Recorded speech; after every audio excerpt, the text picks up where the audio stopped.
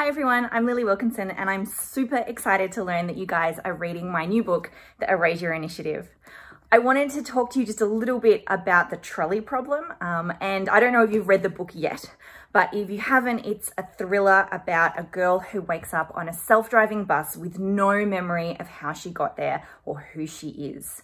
But one of the things that is sort of a big part of the book is this idea of the trolley problem. And if you don't know it, the trolley problem is this. You're on a trolley, or in this book, you're on a bus, and the bus is driving down a road. And in front of you on the road, there are 5 people, 5 strangers. The bus will not stop. It will hit these 5 people and they will die. On the bus, there's no brakes, but there is a lever. And if you pull the lever, the bus will turn off onto a side road where there is only one person. So your choice is do nothing and 5 people will die, or pull the lever and 1 person will die. And I think this problem is, in that sort of most purest form, not very interesting, but it becomes a lot more interesting when we mess with it a little bit. So you could ask, you could say that the 5 people on the track in front of you are criminals, 5 convicted criminals, and the 1 person is a young pregnant mother. It could be 5 complete strangers, or it could be your mother.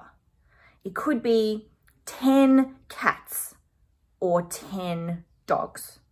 What would you choose? Cats or dogs?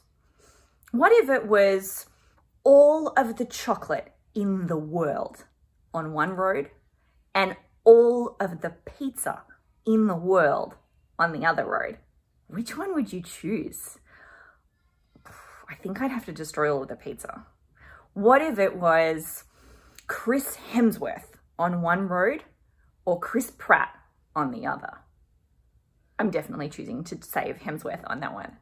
Anyway, I really love coming up with lots of weird trolley problems to foist upon my friends, and some of them are really, really hard to think about, really, really hard decisions to make.